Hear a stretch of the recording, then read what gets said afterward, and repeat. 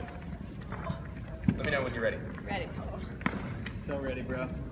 5, 4, 3, 2. Hi, I'm Kyle Patel, and this is the 5280 Westival, or 1609 Westival if you are international.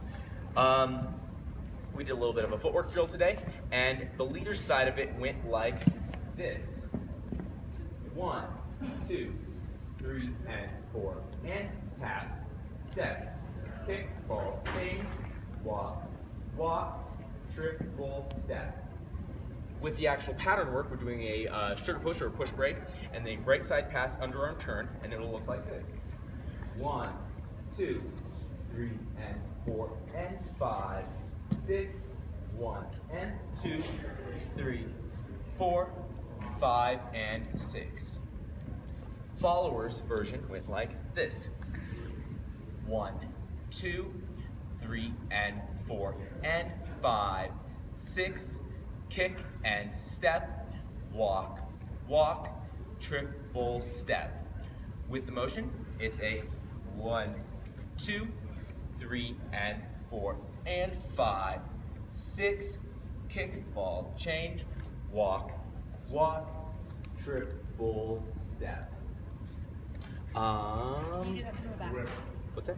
Can you do that? Accelerate. The other direction? Sure.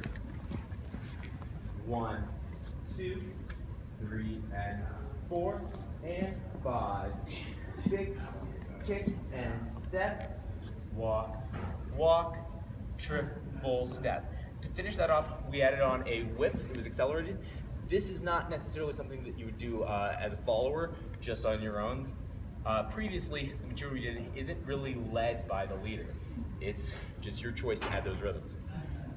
So we did a whip. It was a 1, 2, 3, and 4, and then leaders were swapping out the 1, 2 of the 5, 6 for a triple step. So 5 and 6, 7, 8, all the way through.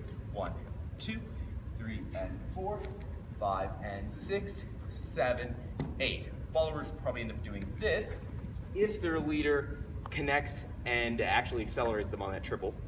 We'll end up doing a 1, 2, 3, and 4, 5 and 6, 7, 8. And since you're hanging out at the end of the slot a little bit longer than usual, feel free to throw this in. 1, 2, 3, and 4, 5 and 6, and 7, 8. I think that was it. Thank you much. Thank you.